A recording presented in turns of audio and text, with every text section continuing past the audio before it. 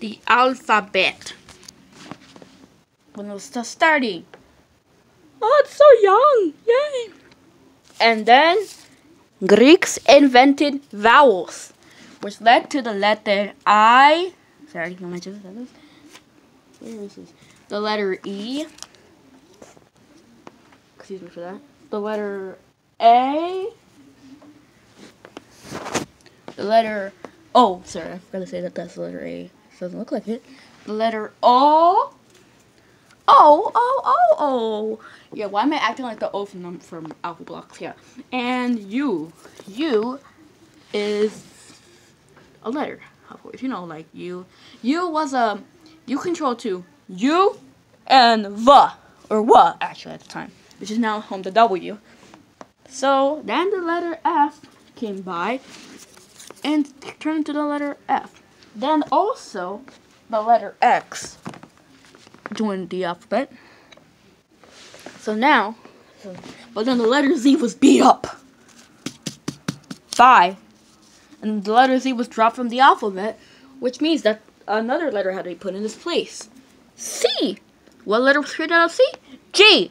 So G was created and put in place of where Z used to be. Then came the alphabet. The letter Q and R were created. Q and R. And then ginormous Y also was added. And little old Z from all the way back here, where G is now, was placed at the very end of the alphabet. Right there. And then the next letter came high. K.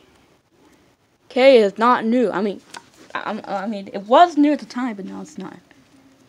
Shortly after the letter K's creation, everything else started going well. The letter W eventually joined the alphabet in the 1500s and got in space between U and W. Remember, V was not really a letter. It was just a variant of U.